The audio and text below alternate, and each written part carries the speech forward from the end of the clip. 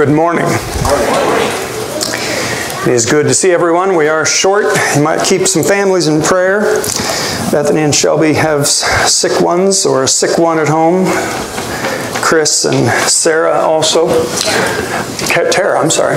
Chris and Tara. I knew that. Thank you, Nancy, for singing with the children.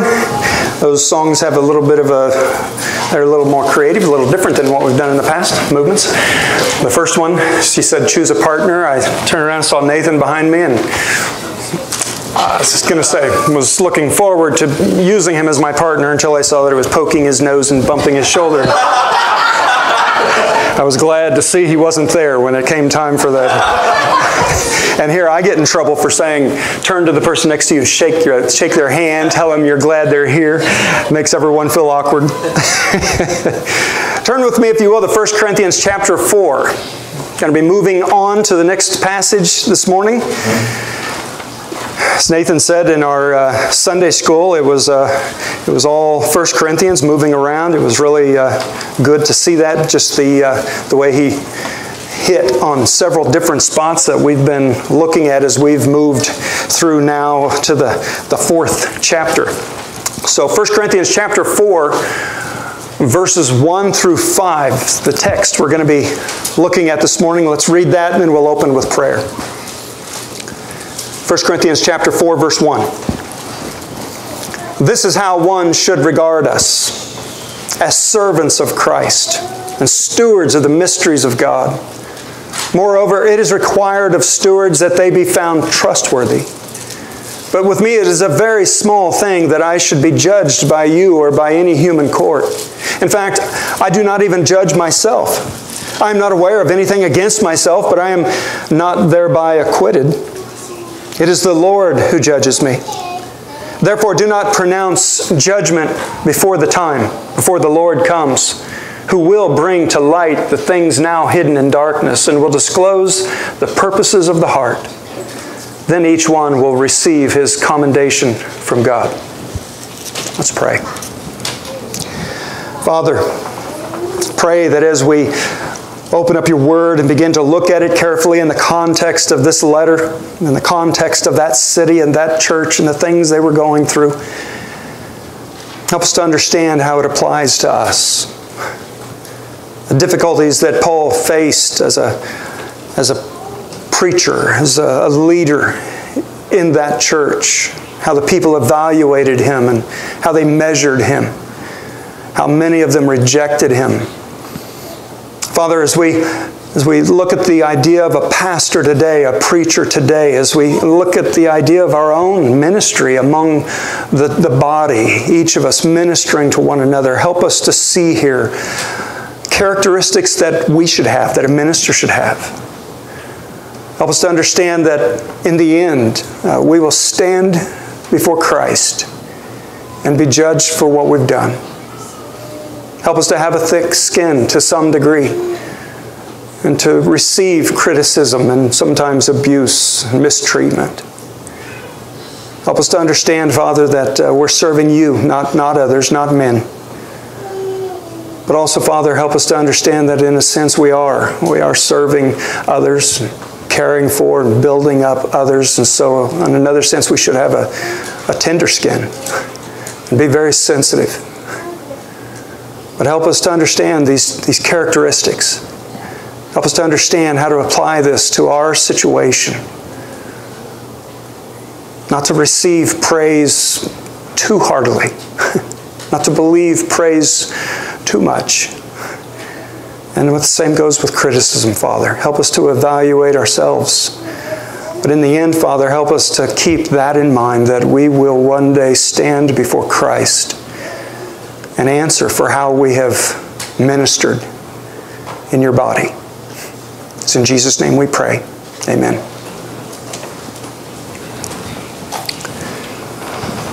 Well, Paul starts off this portion of his letter saying this. This is how you should regard us apostles, us ministers, as we work among you, as we serve among you. You should regard us as servants, as stewards.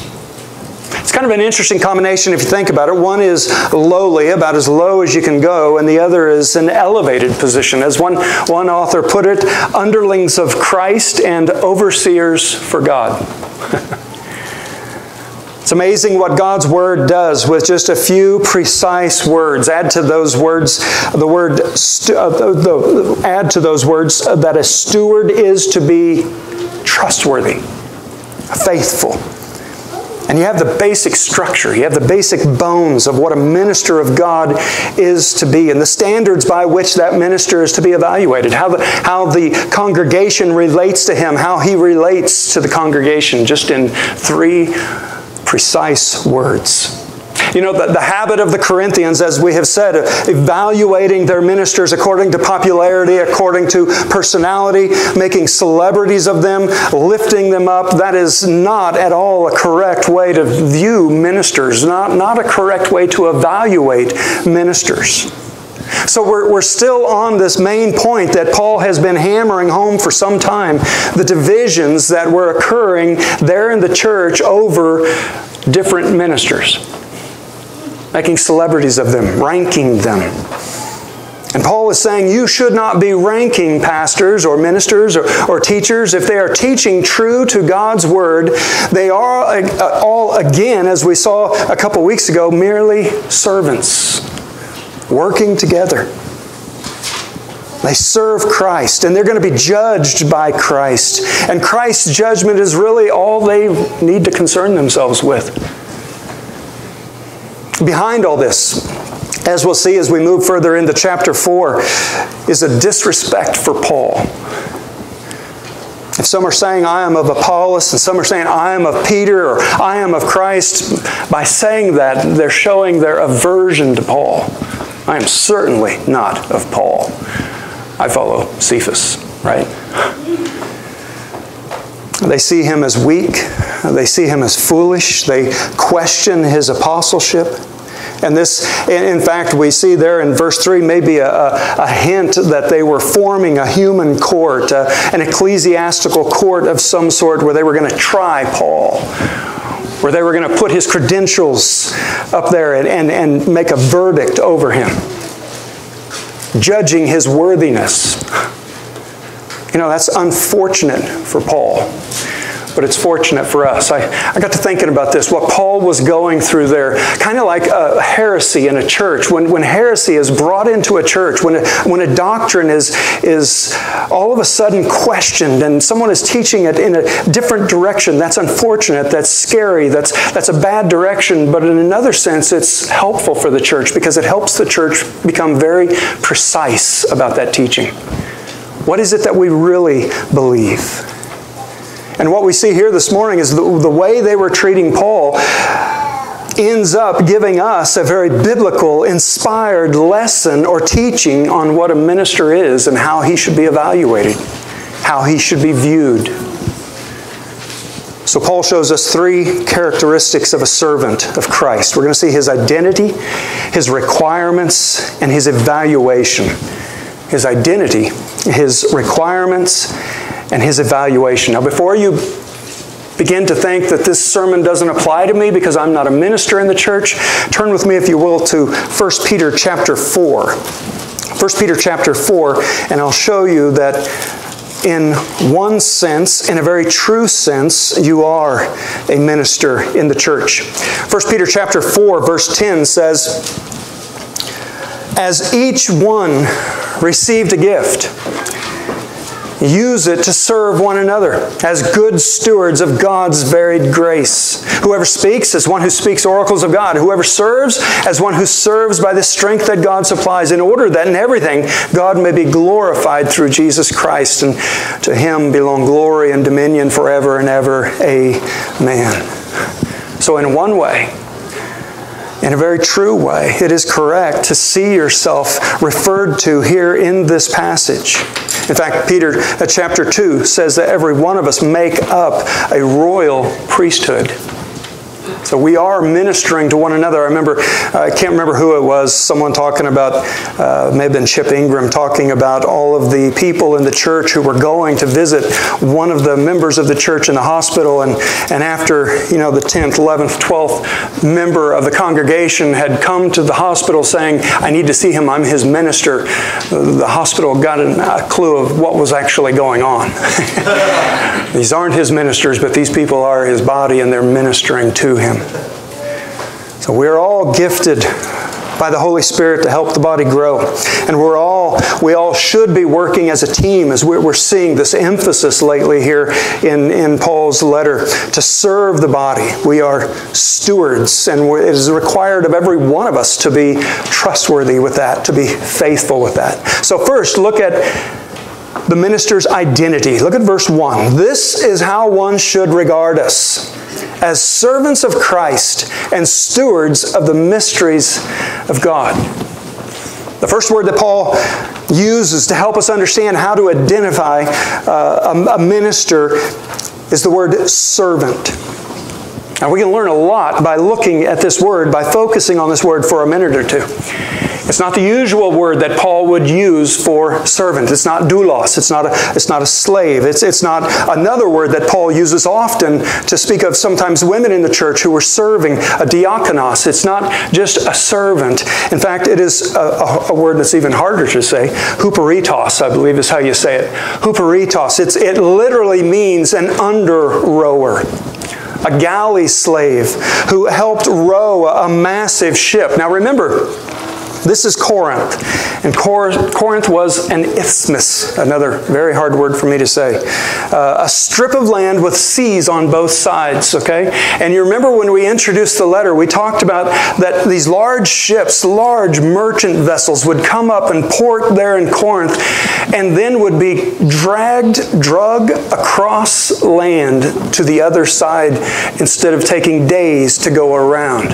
So picture in your mind these large ships porting in Corinth, and all of a sudden these slaves from down under in the belly of the ship being unshackled, because they're shackled to their spot with ankle shackles. They're unshackled. They come out and they begin 100, 200, 300 of them, depending on the size of the ship, actually taking ropes and somehow with a mechanism they had devised, dragging that ship across land to the other side. Galley slaves. That's the word that Paul is using here. The ship would have a crew that spent most of their time on deck and would sleep just under deck and in their bunks and things like that. The ship would have a cargo hold where their cargo would be stored, their merchandise, and then under that would be the galley slaves, the engine, the ones who made the ship go. And think about this. Paul chose this word extremely carefully. I believe he only used that word here. He purposefully did not use the other words for servant that he normally used. This is the most menial of slaves. The lowest of all of them. They didn't have a say in where the ship was going. They didn't have a say in how fast they should be rowing. They did not have a union, did they? They didn't know what they didn't have anything to do with when they got a break. Their duty was simply to obey orders, right? When they were told to pick up the cadence to do triple time, they didn't have a clue whether it meant that captain just wanted to do a little better on his time, or if they were being chased by a ship that was going to destroy them, or outrunning a storm. All they had to do was obey. Listen to what was told to them and receive those orders. As ministers, think about this. As ministers of Christ, we are to see ourselves as servants. The lowest of servants, in a very true sense, taking orders from Christ and obeying Him. We're not to be men pleasers, swaying from our duty because people around us don't appreciate what we're doing, because it's not tickling their fancy. Think about this for a second. Look at Christ. Picture Christ as the head of the church, the head of the body, the groom caring for his bride, the church. When we serve Christ, we do our best serving of the body, don't we? when we listen to His Word and respond in obedience, that is the most loving thing we can do for this body, for the family. Our obedience to Him means blessing to the church. Think about those galley slaves for a minute. There was not a ranking down there. There wasn't any celebrity rowers among them. They were all equal. They were all equally mistreated. They all had it equally hard. Look back up at chapter 3, verses 5 through 9. What then is Apollos? What is Paul? Servants through whom you believed, as the Lord assigned to each. I planted, Apollos watered, but God gave the growth. So neither he who plants nor he who waters is anything, but only God who gives the growth. He who plants and he who waters are one, and each will receive his wages according to his labor. For we are God's fellow workers. You are God's field, God's building. No ranking. Paul is repeating this again and again, isn't he? No celebrities. We're all working for the same goal, the same objective. This word for servant was used in Luke chapter 4, verse 20. And you think about this for a minute. I totally forgot this man existed, and I think that's the point. As Jesus got up to read in the synagogue, he took the scroll of Isaiah, he opened it up, and he read a prophecy about himself. And then he said, "Today in your hearing this is fulfilled." And he rolled it up and handed it to a no-name servant who went and took that and put it in its spot, that scroll. Same exact word. When I first started preaching here, for a certain amount of time, I read through 1st and 2nd Timothy daily. And just for a period of time, I don't know if it was a couple months or what, and I did it at one setting to try to familiarize myself with the teaching of God, the teaching of Scripture, the teaching of the Holy Spirit towards or for a minister, for a young minister, for a new minister. Because that's what Paul was writing to Timothy, right? And you get all sorts of direction from 1st and 2nd Timothy. I still can remember, until I come, devote yourself to the public reading of Scripture, to exhortation, to teaching. Practice these things, he says. Devote yourselves to them. Preach the Word. Keep a close watch on yourself, on your teaching. You know, as we employ our gifts, as we minister among the body, each of us should be daily listening, reading the Word, listening for the call, listening for the cadence of the Master. You know, as that ship was making its way across the water, there was someone who was directing it with a cadence. And we get that direction from God's Word. How do we minister to one another? We do it very carefully by being obedient to His Word. In this Word, we get again a wonderful picture of teamwork. I don't think that's incidental either, that he's repeating this. Paul has already stressed, he who plants and he who waters are one. They are fellow workers. We are working towards the same goal. We're working as a team, working toward the same objective. We all have our hands on the same oar, going the same direction. It's been a long time, but remember, we can all probably remember the canoe trips that we've been in. And as you start off with a group, there's always one canoe where the 2 or 3 people do not have it together, and they're not working together. And instead of moving down the river, they're turning and yelling at one another, right? There's a picture here of us working together, because these guys were strapped to the oar. 3 of them to an oar, 2 of them to an oar, depending. So look at the second word. Look at another word that Paul uses to describe the identity of a minister. It is stewards of the mysteries of God. It's a word that's used in the Bible to describe someone who is a supervisor over a large estate. A rich landowner would appoint someone, and it would usually be a slave, to do the routine work of running his estate, an administrator, right? Otherwise, that rich man found himself a slave to his own large estate, trying to keep it running. He would assign it to someone else who then had the task of making sure everything went smoothly. Everything was done as it should. And that is, if you think about it, such a different word from a galley slave, isn't it? One is the lowest of the low. The other one is actually a position elevated above others, over all the other slaves. But this steward that we're looking at here has the overarching authority over everything. He is responsible for everything. Again, think of 1 Peter 4:10. As each has received a gift, use it to serve another as good stewards of God's varied grace. As believers, we all have a great stewardship. We've all been given so much by God, by Christ, by the Holy Spirit, gifts and enablings, blessings, and we are then to use it for His glory. Use each one of those for His glory, for others' good. But look at especially what we're talking about here in the text, because Paul is especially talking about ministers, preachers in the church. Look and see how a minister of Christ is a steward in a very special way. His specific duty is to be a steward of the mysteries of God. I remember MacArthur saying to a graduating class of seminarians, holding up a Bible and saying, "This is the mine that you will work for the rest of your life. This is the field you will plow and cultivate. And this is the course of study that you will never graduate from." So God's Word, holding up the Bible. The minister's responsibility is to take God's Word and to feed the church with it.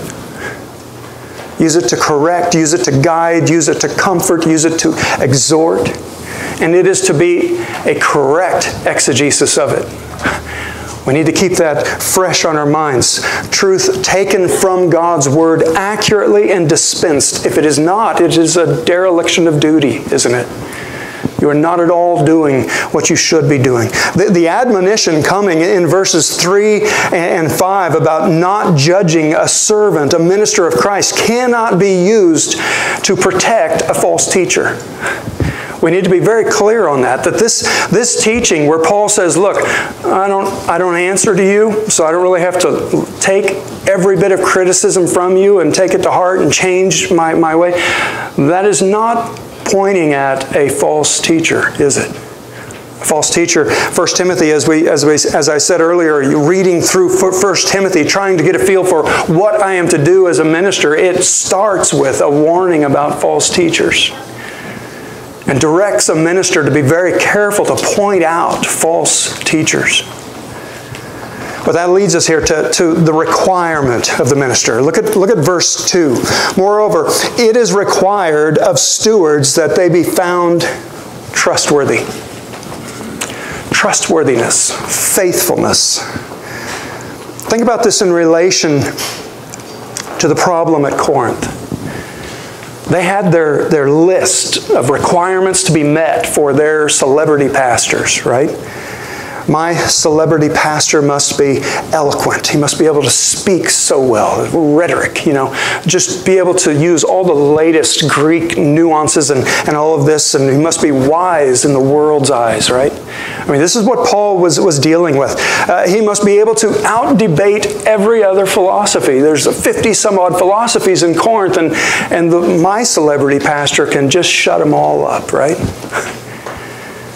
Must have a unique, attractive speaking ability. Today, think about what you hear.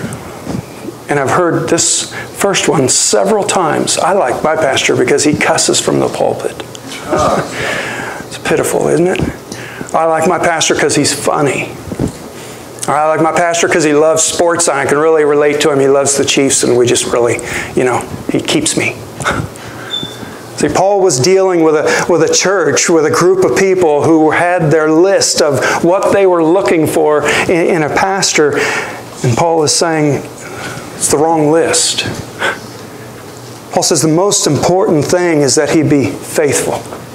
Faithful to God's Word. Doing what he is supposed to be doing according to God's Word. Doing it in the way that God's Word says he should be doing it. So now think about you and your ministry and your work in the church. God is watching your work.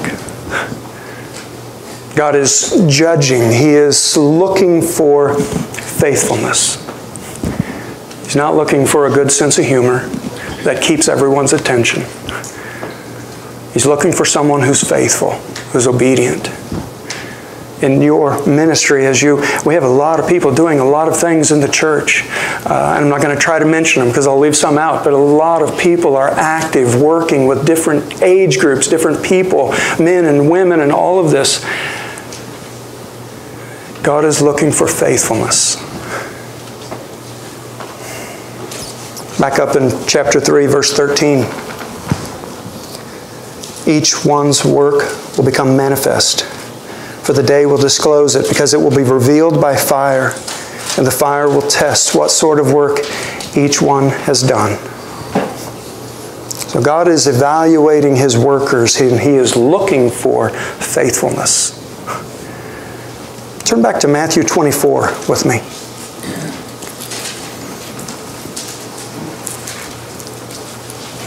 Matthew 24, Jesus talking about His return, talking about the end of the age, the end of time.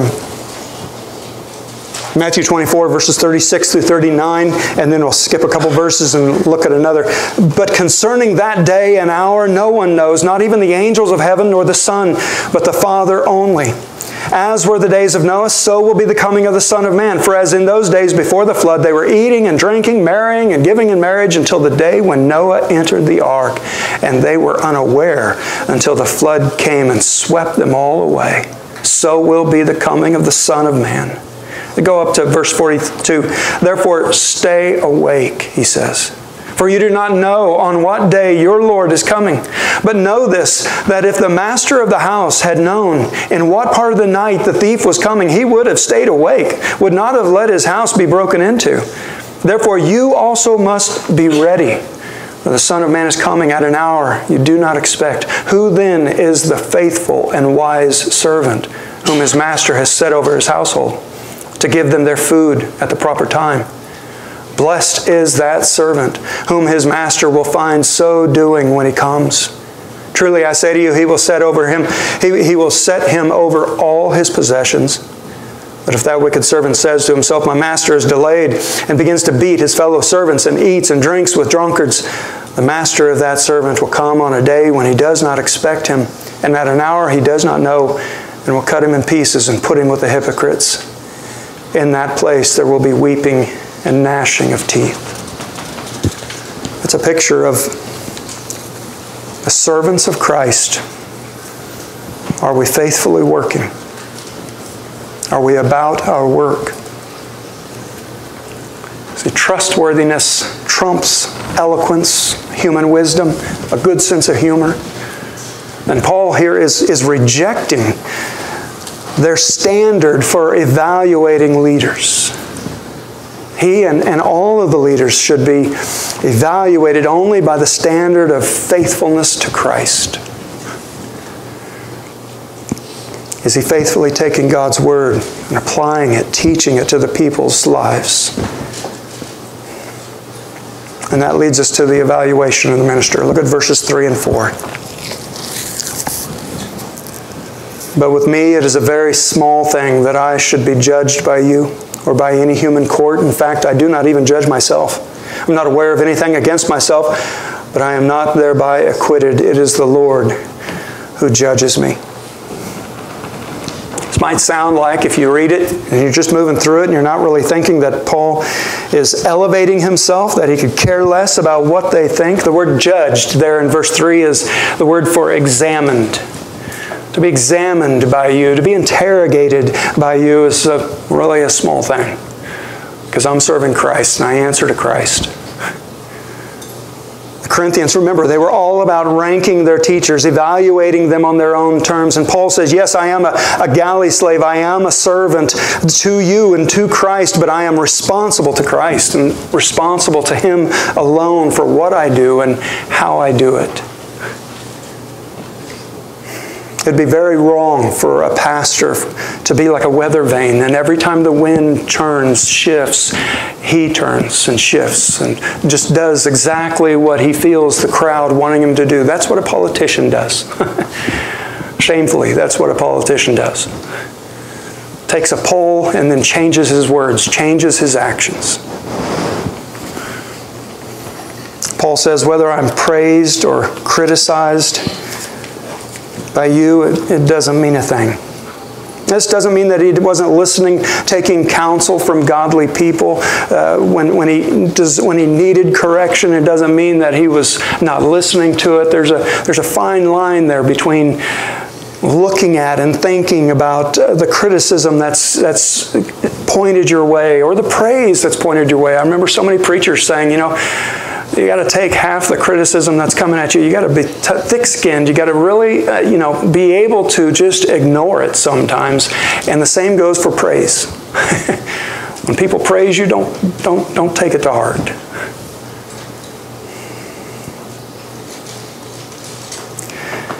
Again, we need to be very careful not to think that this means that you can't touch God's anointed. There's a large group of the church today that use that idea. You should not touch God's anointed. You can't correct, you can't call out a false teacher or a preacher who is straying into heresy. There are passages after passage after passage we could go to that shows false teaching is to be confronted. Sometimes names are to be given so people can be careful to stay away from them. But Paul knew that his focus was on serving Christ. And he was being faithful to his commission. And he looked at and evaluated the Corinthians and where they were, and he saw what they were doing was so out of line with God's word that their criticism towards him didn't faze him. He said, the emphasis to me is in the Greek placed out front. He's like, to me, hey, to be evaluated by you, it means nothing. Paul says, I don't even judge myself, in fact. He says, my conscience is clear, but he says that doesn't clear me. I'm not resting my confidence in a clear conscience. He says, there is a day coming, and I am going to be judged. And that's the one I'm concerned about. That's the one I'm thinking about and not worrying about, but that's the one that is serious to me. See it there in verse 4, the last part. It is the Lord who judges me. And he's referring to Jesus. 2 Corinthians 5:10, he says, we all must appear before the judgment seat of Christ so that each one may receive what is due for what he has done in the body, whether good or evil. And that's not being judged according to whether you'll be saved or not. That is a Christian. That is a person who is saved, and they are then being judged for what they've done, your work. There is an ultimate judge that we will stand before, Jesus Christ. And the thought of standing before an earthly judge is very intimidating, isn't it? It's frightening, really. To think that, I've never stood before one, but to think that you stand before that judge, she or he receives the facts, and they make a verdict, and you have no say. In fact, if you say something, you might just get more punishment, right? There's something very frightening about that, being totally out of control, being at the whim of someone else. Jesus is the one that every one of us are going to stand before someday. I found myself looking at a collection of pictures the other day over in our bedroom by the fish aquarium. Our family, pictures of our family going all the way back to when the girls were just babies. And I looked at that and I thought, I wish I would have done things differently. You look at it and you think, Melissa read me somebody's Facebook the other day, and it was showed an old picture of her when she was young, some lady, and she said on there, if I could just go back and redo. I looked at those pictures and I thought, if I could just go back and redo it. You know, someday we will stand before Christ and He will say, I called you, I chose you, I gifted you, I commissioned you. Now let's see what you've done with it. And it'll be like us looking at a wall full of pictures of what we've done. And we'll be thinking, I don't think any of us could look at this passage and say, I'm going to be really confident. I'm going to be really, excited for that moment. No, there's a real sense of none of us have done it like we should. And we're going to be looking back thinking, I just wish I could redo some things. His mercies are new every morning, right? We can change the way we're working right now. We can change the way we're living right now. Look at verse 5. He says, therefore do not pronounce judgment before the time, before the Lord comes, who will bring to light the things now hidden in darkness and will disclose the purposes of the heart. Then each one will receive his commendation from God. Bring to light things now hidden in darkness. Most commentators look at that word darkness, and where often in Scripture we see it used to speak of evil deeds. Here everybody says, no, it's not talking about evil deeds. It's talking about the fact that you and I have so many things going on in our heart, even while we are ministering to one another and seeming to be in such a caring way, or maybe seeming to be harsh with one another. Those things are not easily seen. They're going on inside. It's happening in a dark place, in an unknown place, and Christ is the one who can see through. And He can see that that harsh tone you used with that person really came from a good heart. Or that good tone you used with that person really came from a deceptive part of your heart. Therefore, do not pronounce judgment. Ultimate judgment of someone's ministry is what Paul is saying here. Whether you're making a statement, whether you're making a judgment about my motives, whether you're making a judgment about my effectiveness, Christ is one who knows that. And I'm going to stand before Him and answer to Him on my ministry. And I love the way Paul ends that thought. Then each one will receive his commendation or his praise. Most translations have. Then each one will receive his praise from God. After all the wood, hay, and straw goes up in a puff and is gone, there will be some gold, there will be some silver, there will be some precious stones for Jesus to point at and say, well done, good and faithful servant. Enter into the joy of your master. What a convicting passage of Scripture for a pastor and for each one of us. In our work, in our ministry to one another, are we truly servants? Or do we humble ourselves enough to really see ourselves as a servant of one another, of Christ? Are we faithful stewards? Someday we will stand before Christ and He will make it very clear what we've done. Let's pray. Father, we thank You for Your Word. How it acts as a mirror. It shows us ourselves. I pray that the Holy Spirit, working on each one of us, would reveal to us areas that need to change. Areas that we know perhaps our motives are not pure, not clear. Help us to see ourselves, Father, as lowly slaves of Yours, serving one another. But also, Father, as we look through Your Word, as we look through this treasure of revelation from you. Help us to understand our great responsibility to use that to build up, to encourage, to exhort, to correct one another. Father, I pray that you'll help all of us as we see again and again being stressed here, that each one of us will be able to see the teamwork that you are calling for, that we are one, that we are fellow workers, that as we minister to one another, we're all shooting for that same goal to see spiritual growth occur. Help us to humble ourselves, Father, when we need to. We thank you for your love for us. We thank you for that last verse, the idea that we will stand before you someday, we will be judged, and there will be something to point at. Father, I pray for each one of us that we will make course corrections now, make changes, so that we can face that day with more confidence. It's in Jesus' name we pray. Amen.